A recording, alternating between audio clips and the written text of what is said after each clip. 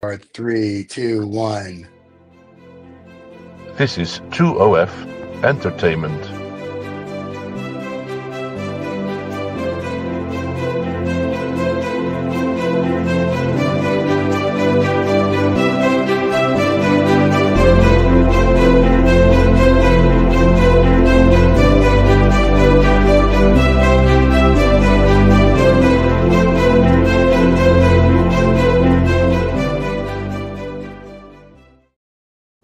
Hey, we're back.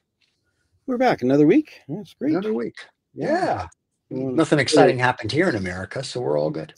So it's still there, I guess. And yeah, this week. we'll see what happens. We've been through this once before, so Yeah, a few years back. So we're deja used to vu, deja vu. it. I know, right? And who says history doesn't repeat itself? So, Oh gosh. and Anyway. today you have a fascinating artist on. I've looked at her work. It's beautiful. Yeah, we have Nikki Jacquin from Regina, Saskatchewan. So she's a prolific plein air painter, and she's moving in some other different directions with mixing with jewelry and metals and painting. And I think it's oil paint, I'm assuming. And yeah, we'll talk with her about her process, and I guess we always talk about the journey, but you know, for lack of words, where did this idea come from? And it's kind of different, and I think people might be intrigued by what you can do creatively with different mediums and media, I guess, and things can be moved together. Maybe we'll just bring her in. Sure. Welcome to the show. Welcome to the show. Thank you. Thank You're you. welcome. I'm going to disappear, so you two professionals can talk like professionals instead of me going, look, pretty stick figures and colors. And I'll see you at the end of the show. Have a great interview. Cheers. Thanks, Steve. Well, good day to you. Yeah, you're a busy girl. So we do have to have our conversation, and you can move on to other real projects that work with art and things like that. Oh, I'm happy to be here. Yeah, well, we are glad to have you because we've known each other for a number of years, and through Artists in Canada as well, and through some events that you've been at. And what you're working on now seems to be different than what I remember seeing before. I used to see mostly just beautiful landscapes, plein air ones, and some that you do externally in your studio or something. But can you kind of back up a little bit and tell us a little bit of your history? I guess where does this start from? Where do you go? Well, I've always been known for painting portraits. It's about almost 40 years now that I've been painting portraits. Yeah. And then I had a chance to be a guest artist in residence at Cypress Hills. So for 3 years, I was hired to hike and paint the trails and then teach art classes on the weekend to park visitors. Yeah. And as I was doing that, I was just captivated by the light on the trails and how it shifted and moved depending on your view and time of day. And then at about the same time, I became aware of painting on copper and that the Dutch had been doing that since the 14th century. So I started to look into doing that and playing with copper as a material too, and seeing what I could do with it. So I work with acrylic on copper and oil. Oh, okay, both. Yeah.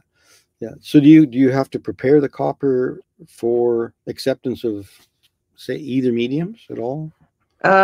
Well, the Dutch would traditionally grind up garlic and rub the juice on the copper and then use lead white on top of that. So that caused a mechanical bond between the material and oil. Okay. But with acrylic, it's like working mixed media with any natural item. So you want to clean it really well with isopropyl alcohol and then wipe it off and then create a really good isolation coat. Okay. So like, and a lot of sanding too beforehand. Yeah. So do you prepare the copper in any way? Like, is it prepared? Do you like just grab a sheet of copper and start working on it, or do you manipulate it a little bit, or what do you? Now that I got the idea to why don't I take some jewelry classes at the Neil Balkwell where I teach, and I'm glad I thought of it when I did, because Melody Armstrong is now retired from there, but I got all my my base classes through her. So I got a really good foundation with her. And so now I'm doing all sorts of things with the material. But in terms of preparing, it depends where it comes from. If I get it from, now the name's going to evade me, Rio Grande, it's already annealed and it's not work hardened, so I can work with it right away. But if it is work hardened, I have to anneal it a number of times and make it more workable, then flexible. Yeah. And there's lots of sanding and smoothing, and then, like I said, cleaning it really good with the rubbing alcohol and sealing it. So do you do any hammering and things like that as well with it too? Oh yes. Oh yes. Okay. Well, we'll get into that. So maybe we'll get Stephen start our first slide up here, and we can take a look at that. There we go. So how big is this piece? About 5.5 by 5.5, and I think 1.5 to 2 inches in depth. So this is a half lentil coal connected bead. And any of the techniques I've learned, like I said, they were applied to jewelry first. So I did a couple of pendants like that, and always like playing with the material in terms of jewelry, and then thinking about how might this be incorporated later into my larger pieces. Okay, so I can see through the exterior on this piece. There's some painting inside this. It's like a locket. Yeah. It's like this one's called the firmament, and there's a sky sunset in the background. Okay. That you can see through. So what is the love of this metal? Like why not aluminum? Why not other things? Stainless steel. Well, that would be difficult to work with, but this is a soft material, but it's the color. Are you drawn to the actual color of copper? Yeah. It's the warmth of the color of copper, and it resembles more the light that I saw on the trails. Okay, yeah. And then I knew there was a good history of its use in the visual arts in the past. So yeah, and it is actually a metal from the earth. So it has a beautiful feeling. It feels like I don't know, it's beautifully handmade. I mean, you're dealing with a lot of floral designs and flowers and wildflowers. Is that what you're working with? Yeah, this is cow parsnip is the main image on the dome, and that was all hand sawed out with a coping saw or a jeweler's saw. Yes. I have to go a little harder than a jeweler's saw in order to work at this scale. Yeah, no, it's beautiful imagery. I mean, I've always loved pieces of work where you'll take a flat substrate and then work back into it. We see a lot of people do that with laser cut now.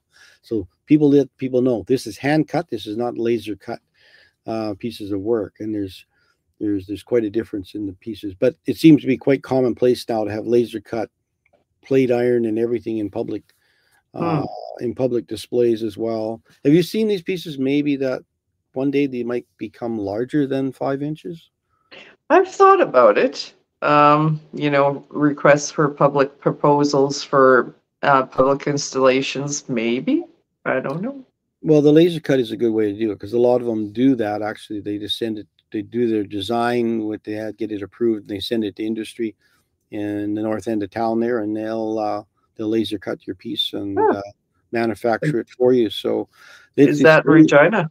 Regina or Saskatoon, most anywhere. They have, most of those industries have their own laser cutting facilities. So just look them up, because this has potential for some really neat I'll call it installations or public sculpture, and let other people, manufacturers, help you move on, do the lovely piece of work, and then and have them finish it up like it's machinery. I'll have to request a tour. Well, they are, there are a number of places, I'm sure, in Regina, as there is in Saskatoon, that will do this for you. Okay. Yeah. So this is kind of the inside of this orb a little bit, I guess, so called it. Yeah. Now this is a two-sided version, inspired by a poem by H.J. Lennon, and our current show has poems on loan, so all the work is inspired by one of his poems. Oh, nice. Yeah, it's nice to have those threads between the different arts. Music, and a lot of music. A lot of artists are motivated by music in their studios and different things, and whether they listen to contemporary or classical works, and sometimes that sets them in that comfort zone that they feel they need to be in. Do you listen to music at all when you do your work, or is it pretty much bang bang bang the hammer? That's when I'm working on the metal, it's pretty noisy. So yeah, music does, unless I had earbuds in, but no. Yeah, I'm just focused on what I'm doing. right. So you're also part of the collective in Regina, are you not? Right, the Regina Art Collective. Yeah. There's So 9 of us currently. right. So you show together and work together. Do you have a common studio that you work in at all, or is it mostly just show? It would be nice if we did, but no. Yeah, we do meet monthly in each other's studios for business meetings, so we get to tour each other's space. But Yeah, and see what other people are other members doing similar things with copper or other Hmm, substrates? Or they? if anyone, I'm trying to think, Jeff Taylor might be experimenting with some metal work, but not. I'm trying to think of an example, but I can't. He's a ceramicist mostly, but some of his work does bring in copper, and he's done an amazing piece recently with stained glass in it. Yeah, so you've dealt with people that have done mixed media before, and Right. yeah, Yeah. so it's really nice when you're opening, I guess, a new area into your development, that you have other places you can bounce ideas off of. And I really encourage other people to be part of groups and collectives if you can, to bounce ideas back and forth, and come up, be an individual, but Hmm. come up with things that are you. And but you said Melanie Armstrong is probably one of your mentors, I guess, and instructors at one time, correct? Right. Probably 2022, I started with her at the Nail Balco, and until she left. So about a year, maybe 2 years. Yeah. No, Work with her, and I'm still in touch with her when I have odd questions. I forgot she actually on this one, she did the raisings and sinking of the dome. The previous piece that you showed, I did the raising and sinking. yeah. And so before she retired to Mexico, she said, "What could you do with these 2 domes?" And I was looking at them thinking, I don't know, but maybe something will occur to me eventually. Yeah. So this is a collaborative piece with her. So So she gave me the domes, I did the texturing and the piercing out, and yeah, have you thought about um, working 3-dimensionally with these? In other words, would the figure pop out more, like make and then paint the oh, figure so it becomes 3-dimensional? Um, I remember because we have a copper plate in one of our in our cabin that I have, and the top is made in Germany, and it was, of course, it's the beer festing thing, and there's kind of, I can't remember all the figures. There's kind of it's kind of old world a little bit, the beer steins and people drinking around a big table. That's why it's at the lake, but it's beautifully hammered from the behind in the back. They're okay. handmade pieces, and so they become just 3-dimensional. There was no painting on it, but the whole imagery is all done from behind, and they just keep tapping the material out until they create the figure, which is Well, the chasing and repoussé technique, I believe that is what you're referring to. I think they work from the back and the front as well. And I did include, I think, an example of one of those. If not, I have one here somewhere. But yeah, I am working on a portrait of my granddaughter where I'm considering on copper and thinking of doing that. Mm-hmm. Yeah. Well, copper is getting more expensive, and I don't think. But then you know what? When you buy a large canvas, it's not cheap either. So if Yeah, you, but it's a good quality. yeah, here it is. Here, a piece of jewelry. Right, so I took a class on corrugating and silver fusing and just playing with it to see what possibilities there might be. I'm still not 100% sure how I might use the corrugation, maybe as border to another painting on copper. Okay. Yeah. No, this is a beautiful little pendant, and I kind of blew it up a little bit for people on the other side so people can see the detailing of how that is put together. Excuse me. And then I was playing with flame painting here as well. Right. So that's painted copper, that the piece that's wrapping, holding it together. Right. It was flame painted first, Okay. and then treated, and then painted on top of again, and then sealed. Yeah. It does feel like you've bound a bunch of stems of flowers or something together, and with some kind of binding, and it has a really nice. It has an organic feeling, to it, which I kind of like. Just kind of keeping with your work. Do you find that it's influencing what you're painting, or you're looking for things that say, "Oh, I can incorporate this imagery after I paint it into something"? So these ideas are bouncing back and forth. Is this going to become a copper piece, or is it only a landscape? We'll get into some of the landscape stuff in a minute, but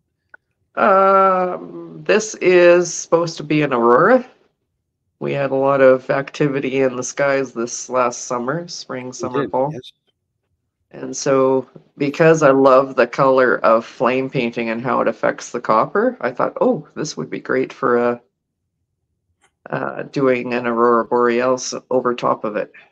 Right. And it's not green. It's beautiful. So there you are. Outdoors, where I love to be. Yeah. Well, people are saying this is Cypress area. Yes, it is. And if you ever have an opportunity to go there in southern Saskatchewan, it is beautiful. Arid, and a few mosquitoes during the season, but I would think a little bit. Not very many. No, Not very that's many? why we liked it when we used to take our kids there when they were younger too. Yeah. My first experience was a grade 8 trip, and it was a week-long tenting excursion in the snow. It was a bunch of grade 8s. Oh my. Unbelievable. You're very brave to do that. I don't know. I have stories, but I'm not going to talk about my experience with a bunch of kids like that. Well, I was one of the grade 8s, so that's my first experience of that area. Yeah, we were guardians of these grade 8s for a weekend. They challenged us. Oh yeah. So you do put on plein air workshops as well, I see, and I do. And bring people. Is that annually you do one of those? Yeah, that was able to continue even through COVID, since we could easily space ourselves outdoors and follow all those regulations. Yeah. So that's been a yearly thing since. Well, nice. So so you do people can register on your website for that? Yeah. Oh, yep, that's up on the store right now. Okay. Yeah. Well, we'll let people. You've got the site. We'll have a site there so people can look at that. It's a great opportunity to get away with like-minded people that and paint in a beautiful area, and it's a lovely thing and a nice opportunity. So is this piece from a plein air painting? It would be from a thumbnail sketch. Okay. Yeah. So you work. So you'll do a thumbnail sketch and then bring it back into the studio and work up into a painting on that. Is this what this one was? Yeah, that's one of the ways I work. Sometimes it's from a photograph that I've taken. Sometimes, yeah, the thumbnail gives me lots of flexibility with color, and then I'm not as tied to the photo. Sometimes that can influence me too much. Yeah, its photos are very handy, aren't they? With your phones, you can just snap, and I'll do that later. And it's never the same. It's just not. You have to stop and breathe. And I like the feeling in a piece of work where you can almost sense the smell of the day a little bit, or the prickle of the needles that you ran into, or thorns, or different things. The abuse that you can take when you're out and painting in the wild, I guess we'll call it, between the wind and the different things you have to deal with on a daily basis as a plein air. I hiked out there quite a bit by myself when I was a guest artist in residence out there. It's a little different when I have a group in tow with me. Yeah, is and just got to be careful when you're out there. There's lots of stuff going on. Even if you fall or twist an ankle or different things, Yep. wear proper hiking boots and such. I think we had Well, we had a safety arrangement with the park conservation officers that I'd report in when I was leaving, where I was going, and when I thought I'd be back. So, no, it's very good to have those check-in points. So, what is the process for this one? It's mounted onto is that a copper background that's been run through the rolling press to texturize it, and in this case, I used some jean material because it's very much our cowboy west out there okay? in our ranching zone. So So that is was that one of the textures that I thought was Cypress Hills. okay? So is that attached to a hardboard panel?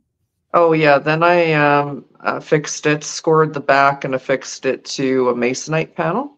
Okay, so So Mo was it's fairly thin, and it's not built out, or is it built out for hanging on the wall on a masonite panel?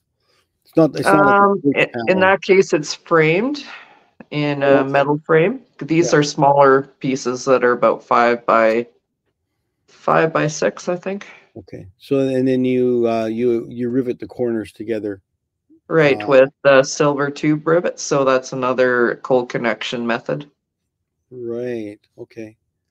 Yeah. No, I've seen a lot of these panels where they're raised up off of the substrate they're on, That's and another thought. the little pins are attached at the back, and you can't see Right. them.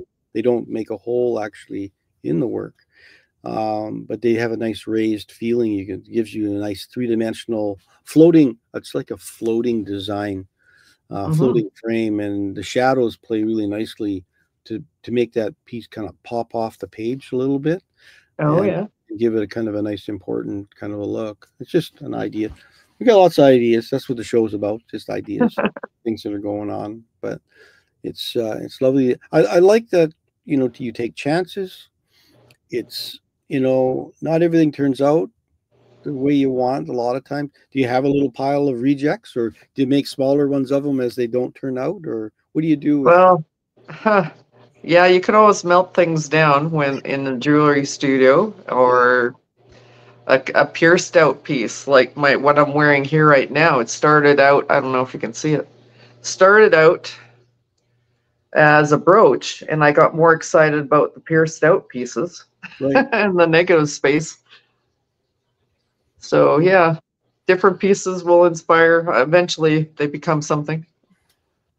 Okay, here's another piece that so now we can see some of the work that you've done. And how thick is your copper that you're dealing with here? Oh, I got to think.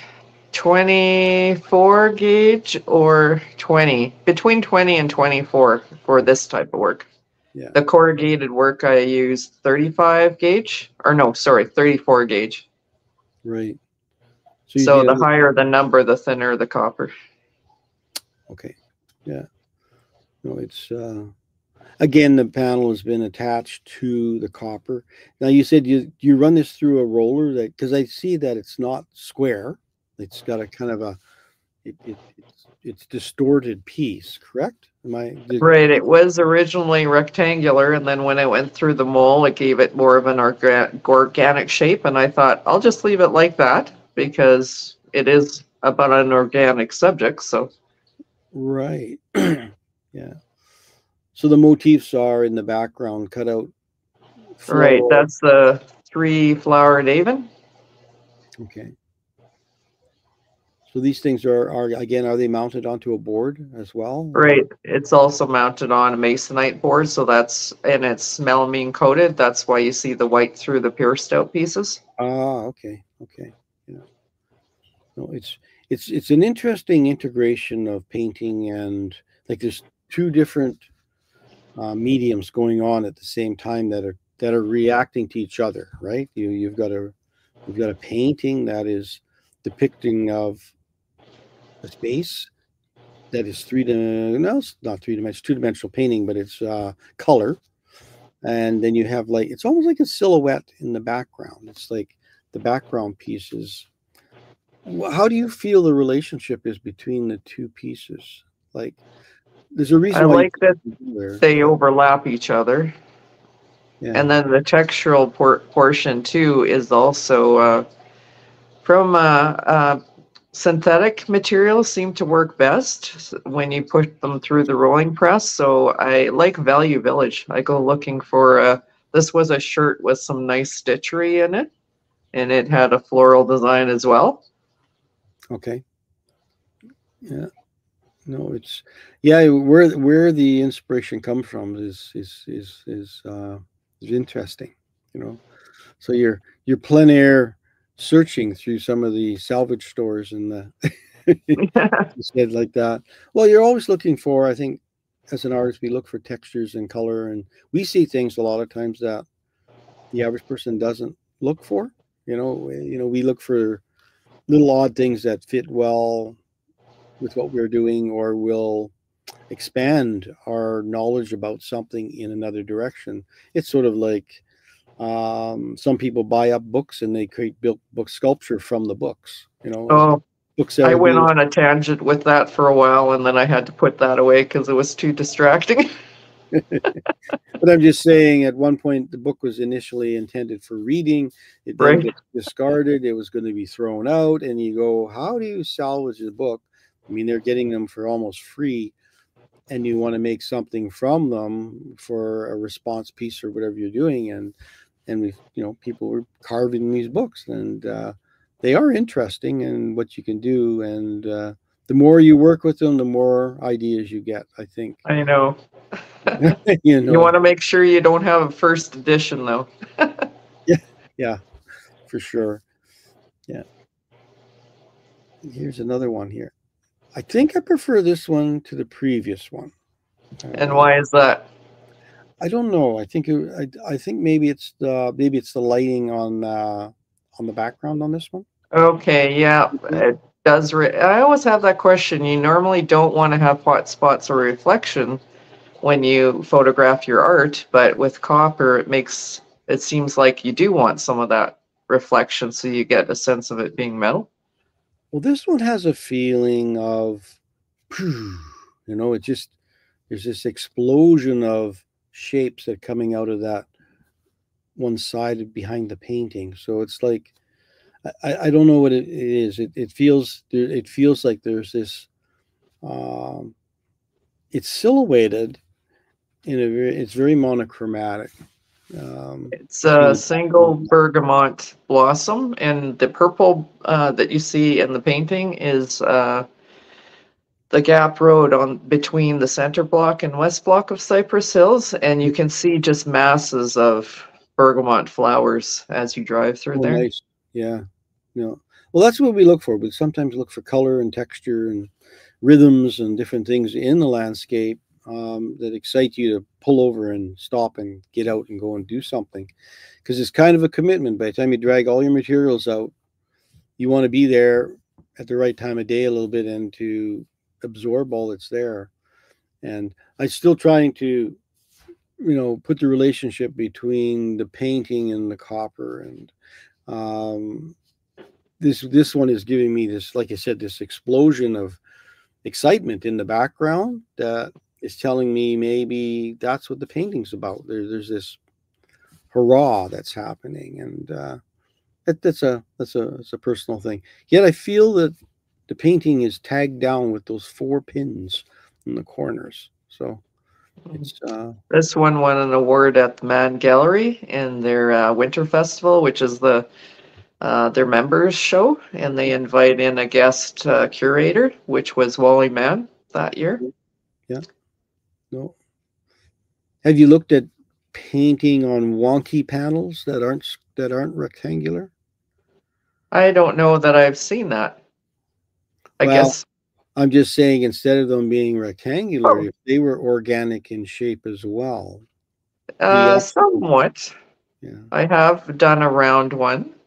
Oh yeah. And I did a commission piece that was a mosaic, because when I did my study about copper and working on copper, it was recommended you don't paint on a larger than 20 by 24 piece because of the expansion contraction rate and how that would affect the paint. So when someone asks me, how could you paint larger, the mosaic now is my answer to that. Well, people can see, they can see the texture in the copper in the background, this one. Right? Is that from the material? Yeah, that would be jean material again. And then I gave it a patina. So people understanding that this goes through a press, you lay the material onto the copper and then run it through the press. Yeah, which has a lot of pressure and impresses the material into the copper. Yeah. Yeah, that, and it also breaks up that shine surface on a smooth surface as well. But it helps give it an organic feeling when you do that, like even just the material shape. So when you do this, would other things do the same thing to it? So say you had a handful of straws that you had picked from the dried grasses, and you lay them on there or something and run it through. Would that impress somewhat into the copper too? They'd have to be pretty hard. Mostly natural items will be disintegrated by the pressure of the press. Right. Yeah. So that's why I look for. Which could be interesting as well, I would think. But they end up not leaving. I don't know. I guess I could try it. Melody warned against it in the studio. In the studio. Normally, yeah, I'd ask her all sorts of weird questions because I'm working larger than the students. I'd say, well, what's the largest I can do this at? Will this hurt the machine? Like, I have to ask all these types of questions. Yeah, that's the other thing is, ruining the machine. You don't want to ruin the rollers in the press. Oh, no. Yeah. That would be detrimental. But another one. This is a bit more warm toned. Previous one had a fair bit of color in it in the pictures, and this one here is more of the fall tone. Mm-hmm. I can see your love of warm colors, so you are a warm color painter and observer. I think they really attract you. I guess that comes from skin tones. A lot of times you got to put warmth in the skin for sure, no matter what undertones someone has. Right. So right now we're just talking about your landscapes, and we'll talk about your portraiture here as we come to it. I don't know. I feel like this one feels really nice, and it's cohesive, and it has this almost like there's this butterfly up in the right hand corner. There's this floral things. It feels it has connection, but there's disconnection with it, which gives you kind of a freedom feel. And I kind of rather than everything is nailed down, right? And I think the subject matter, I think it works that way. You're just trying to. It's so different for me to see the way this is looking at, and I'm trying to orientate to it. I almost want to make the connection of branches together and understanding. No, this is the landscape, and then this is a snippet of it in the background. Right? There's this. Right. Yeah, the flowers and that. But again, this one has the jean material, I'm assuming, in the background on the copper. Yeah, I usually do 3 at a time. So there were 3 with the jean material so far. Yeah. So how do you adhere those pieces that are floating in the copper? I'm not. Oh, I see what you're talking about. So that would be treated again on the front and the back after it's gotten a patina. And then I score the back and adhere it with silicone. And the masonite board is scored as well. Okay. So they're glued? They would be glued to the masonite board? With using, what did I call? Silicone. Okay, yeah. So I'm just saying those floating pieces, because I know when you try to cut something out and keep it all together in one piece, right? And it's sort of like cutting out letters in the alphabet. That center in the E falls out every time, right? You can't do that, right? You have to figure out how to do those things. So No, I'm just asking those questions, just trying to figure out how is it presented, like in a permanent. So this is fairly permanent. Now, there's no glass in front of this. I have done some where I put the glass in front, and I just don't like it. I feel like, well, you can wipe it like any other piece of art now that I've finished it Right, with a clean cloth, right. a soft, clean cloth. Yeah. No, it's very different. No, it's a well, when you look at incorporating now, was this piece done in plein air initially? No. No, you just paint it in the studio. It would have been a value study again. One year I did nothing but thumbnails and value studies because I wanted to improve my ability with that skill.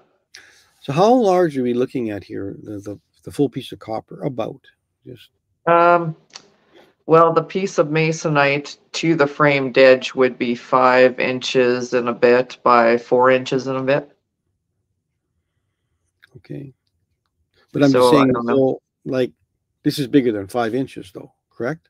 The whole painting? No, out to the edge of the masonite would be 5 inches and a bit, 5 inches and a bit, or 6 at the most. I don't have my measurements here, sorry, but it's fairly small. These are fairly small pieces. Right. Yeah. Okay. I didn't get that illusion. I figured these were in the 16 inches or something in that range, but. Oh, that would be interesting. I don't know what kind of saw I'd have to have then.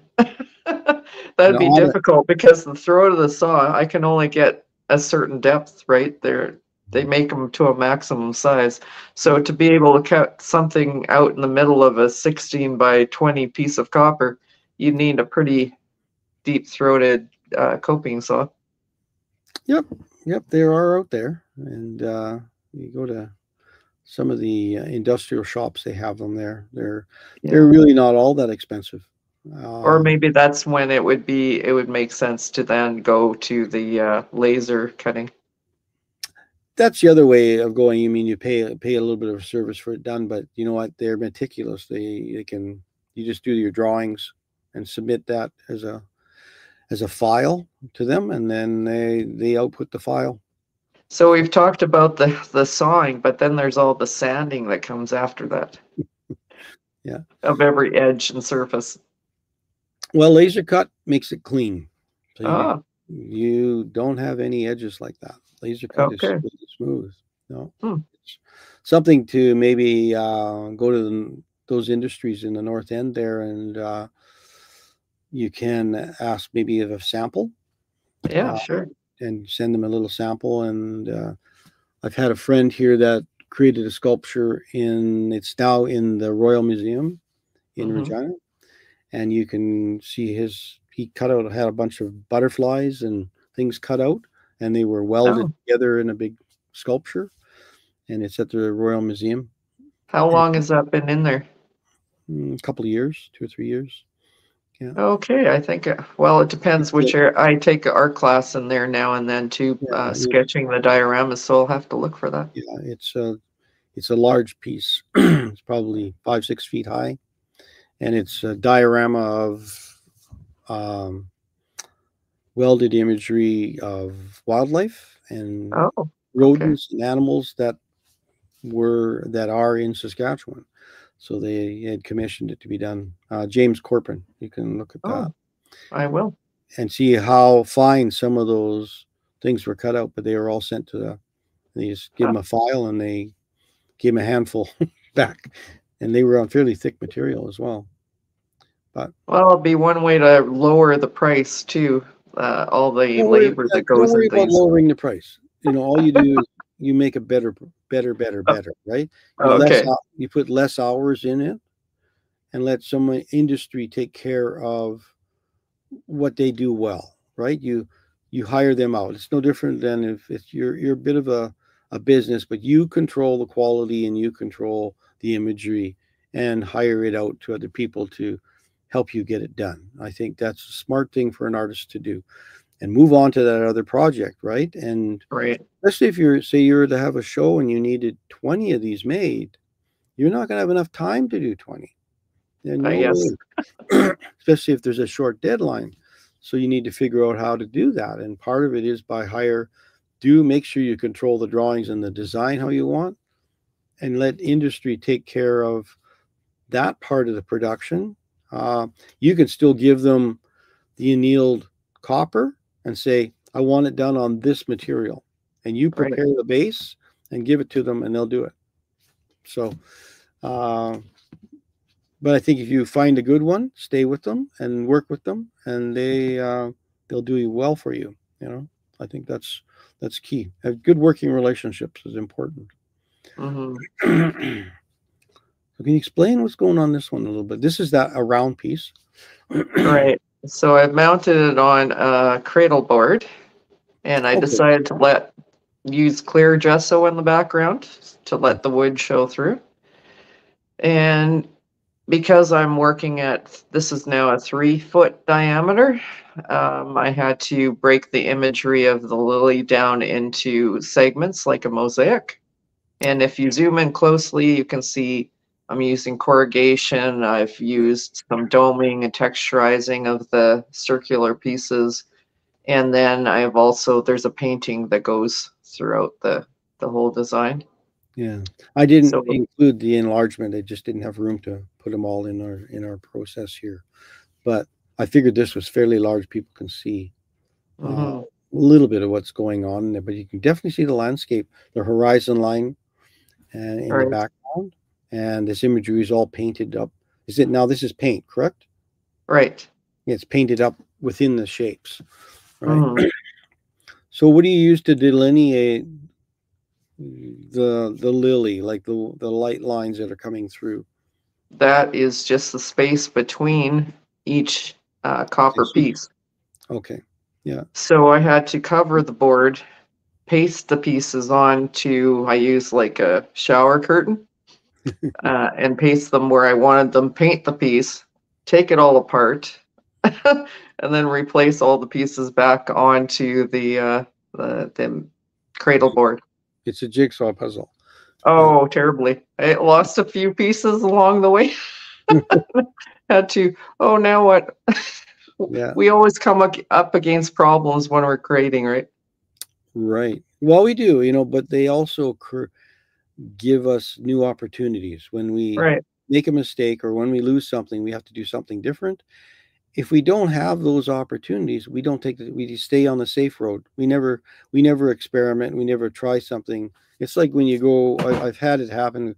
You go plein air painting and you forget to take one of your key colors for the day. Oh, yes. And you go, oh my, what am I going to do today?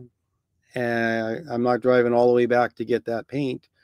So you look through the box and you find, I remember going one time, I forgot all my brushes. And here I said, okay, I went out and found a stick and a couple of things. And you soften the stick, and it wasn't a brush, but boy, I got different marks than I never had. I created more of I think from the sticks, I flattened them, and I did some spatula type paintings with a flattened stick rather than, and if I hadn't forgot my paintbrushes, I would never have done that. I would have done it the same way I always did it, right? And so you think, it's not a bad thing sometimes, Right. And next time I remember to take my brushes though. First thing I purposely do that sometimes when I'm plein air painting, and I'll put my hand in my paint box and just randomly pick out 5 colors. I'm always allowed white, but I just pick out 5 random colors and I have to work with it. Yeah, white is one of those dangerous colors. It is a color, and it can muddy your work if it can make things flatter. It makes everything cool. Yeah. Yeah. So you just, depending on the kind of white you have, but typically it's titanium. But and it is, you assume that white is going to lighten what you do. Right. And make it brighter, but actually it doesn't make it brighter. You need to either make something more contrasted to make things look brighter, and watch your color, what color is adjacent to the other color, right? To give it a little bit of snap. So a little bit of basic color theory really helps, but white is a crutch, like not unlike a photograph is a crutch. Right. And Yeah, it's refreshing when you can see. It's a little different. You paint watercolor because white is in the paper. Mm-hmm. So if you learn to retain the whites of the paper, you have that white snap. It's already there. But as soon as you do acrylic and oil, white is an added thing to it, and it can change things up a little bit. So this is a large panel. Now, are these copper panels? Yeah, it's a mosaic again, so that's why you see the white spaces. Right. But it's mounted on masonite board again, melamine coated, and it's cut on an angle to fit a client's space. So they Mhm. had an angular roof, and it's about 5 feet by 3 feet on the tallest height. So we get an imagery of the land, and there's some celestial thing happening, as well Right, as and then there's some pierced out wild grasses going up from the 3/4 from the right, or 1/4 from the right. punch up into the close up of it. So the scene is the Frenchman River Valley, and it's called "Oh, What We Can See in the Frenchman River Valley" because at various times of the year you wouldn't see all those celestial bodies at once, but Yeah, those are some of the things you can see as you're out there. right. No, it's when you it's a lovely thing to go through and be able to go through a valley like this when you see there's not a lot of tall vegetation, but when you can see these undulating hills that are interlocked to each other and they form the riverbed shape that was there many, many thousands of years ago, a river. Um, you know, it's monochromatic, but it has a rhythm to it that is different. And if you're there in August, you can smell the sage of the grass, and there's a real sense of land. And I think it's really nice that people can understand that. And you're bringing some, now these panels, you'd cut them individually, correct? Right. And then they're adhered together into this this commission that you worked on. Yeah. No, it's a lovely piece. It's unique in that the shape is different as well. So this isn't distorted, correct, by a photo distortion. This is the shape No, ceiling, and this is sitting up. It's taller on the right than it is on the left. right. So Yeah. their ceiling would have been angular, matching. I had to match that slope of the ceiling. Right. So I made a template beforehand and Yeah. at their place and did all the measurements. Yeah. We have to do that. We have to use a ruler. Measurement. Now and then. Now and then, as an artist, you have to use a ruler. Yeah, it's a given.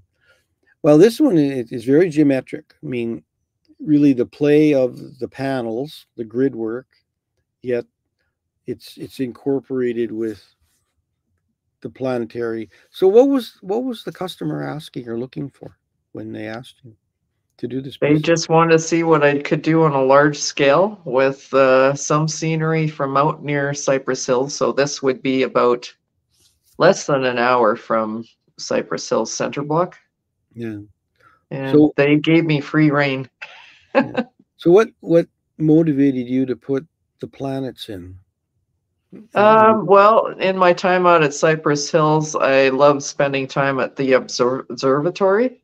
Oh, yes. Yeah. And yeah, that's a great resource we have there.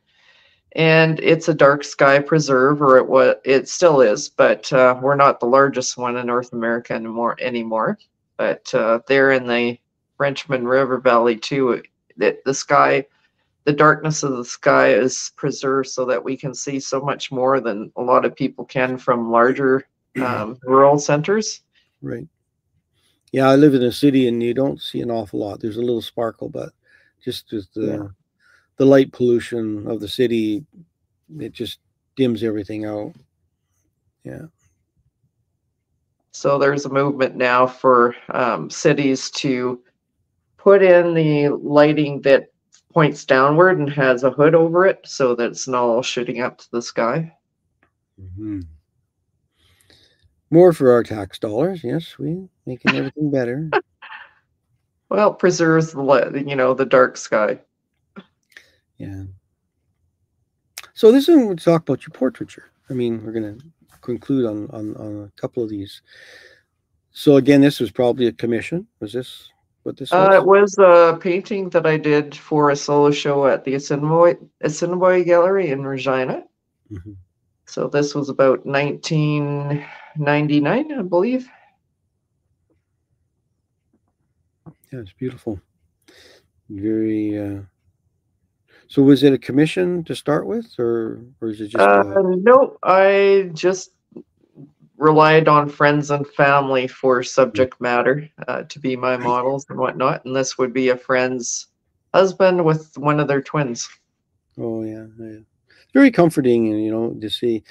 It's really nice to do portraits that are not just head and shoulders. Right. This one really evokes feeling and emotion, and when you can add the relationship of a young one and a young child and an adult, it's difficult when you get multiple images in a portrait. You get two that are going pretty good. The third one is the third, like you keep adding them, and you think this one really is about a relationship between a father and his child. But everybody's had a sleep on the couch, and so when you put yourself into there, I mean, that I think that's the magic of this piece. Did somebody purchase this work, or has it been a gift? The original was purchased, yeah. Yeah. So there is a comforting relationship that's created when you can create a place, a space, and you put people in it that it looks like they belong there. Tough to paint a black couch because they just pop up, and a really nice use of grays. I mean, it's really important to get the shine that's there. And yeah, this is the one I'm talking about. You start doing, was there five in this portrait? And they all came from different pictures, and sometimes the expression was from another one, and changed the background. That's why I don't do them. There's just too many changes. Can you make me look this way? Can you move my arm? Can you do all those things? And yes, you can, but I prefer doing that now before you asked after I painted it. Yes. Oh, we go through that beforehand. It's not Photoshop. And no. You're right. They'll do a portrait for their family, but they'll send you 5 separate portraits. And it is a challenge for an artist to, the lighting, especially when you put them into a landscape. Right. And they can look pieced together, and it's really important to try to, how do you make it look like a group shot? And I encourage them. I'll say, we might look through. I used to be in the old days, I'd sit down and look through 8 albums with them in a span of an hour. And I'd suggest a story setting and the poses where I could make them look more like they're interacting together. But sometimes they're really set on having everybody look out of the picture, which wouldn't be my first preference. I like a little bit more interaction. Yeah. Well, that's the problem, right? You have a customer who is the client, and they are holding onto your brush a little bit, but that's why they pay the money they pay for commissions. They want something done in a unique way. Part of it is maybe not so much today. They can Photoshop things together, but this makes it look like they're all together in one place at the same time, where it probably never really happened that they had an opportunity for this to happen all at the same time. But when you flip through a catalog, you got to make sure they're about the same ages, right? Oh, yes. Yeah. All of a sudden, the right heights according to each other. Yeah. There's a lot of challenge, and like I said, as you keep adding each figure in, first of all, with portraits, a lot of people say they got to get the eyes right first. Is that what you have to do as well? Yeah, if you don't have that, it doesn't look like the person. I agree. Yeah, the eyes and the nose. I felt that was just very cool, very much, because you can put pants on people, but they have a gesture, and the bottom part, arms, legs, and things. But but there is gestures that are so you. It's do you do animal portraits as well, or just I people? have, yep. Yeah. Do you find that animals have that same kind of gesture? Yeah, within the same breed, if you like one pet, it does not look like another one of the same breed, so you have to get the right expression and features and Yeah. all Yeah, that. And yeah. that's I've part of seen the family grouping, right? So that's how I got into painting pets, because they're part of the family too. they are, and they do take on a personality and a look that their owners or participants in the family, they have a look. And I remember talking to one artist with an equine, a horse, and it was painted, but she said, that's not my horse.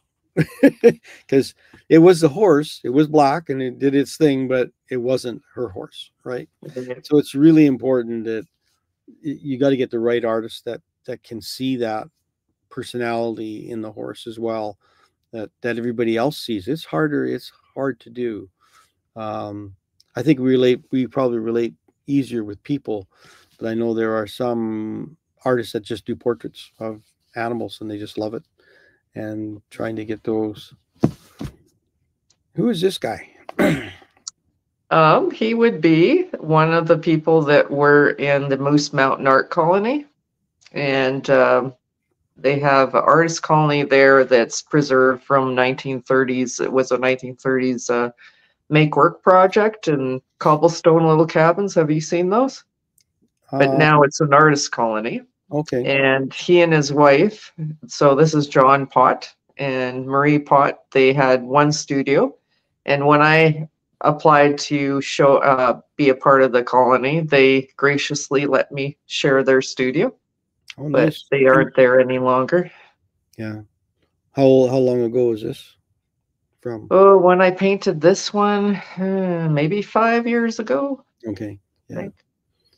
Yeah. He served well in the war. You can see by his medals. Well, he was an RCMP and is part of the Legion, so Right. the medals come as a part of that As well. Okay. It's a beautiful portrait. No, it's oh, there he is. I know the killjoy is back. So just when you know it's the end of the show. So That was everything is announced. beautiful. Let me ask you this. So if someone wants to buy something from you, what's your price range from where to where? From 385 to several thousand. 6,000 was the highest one that I've Okay. sold so far. We got that one with the odd shaped one. That would have been about 5,000 Okay. and a bit. It Okay, was a that's- large portrait like this that was in around 6,000. And that was Canadian. Right. So basically for everybody in Europe, it's free, but they charge a lot for shipping. And in America, you can do the math. So very cool. But no, your stuff's absolutely gorgeous. See, it's better to speak with Paul because he can get into the nuances. I just say it's all pretty and gorgeous and nobody cares. It's So pretty that's it. gorgeous. Yeah, it is. Pretty gorgeous. As Mr. Trump would say, I only use the best words. Anyway, we thank you for being a guest on the show. Please come back when you have some more stuff to show us or tell us. I would and love that's to. it. Thank you, everybody, for watching, and we'll see you guys next Thursday. Have a wonderful day. Don't forget to subscribe and like. Thank you. Hang in there for a Cheers, minute. everybody. Yeah. We'll See you.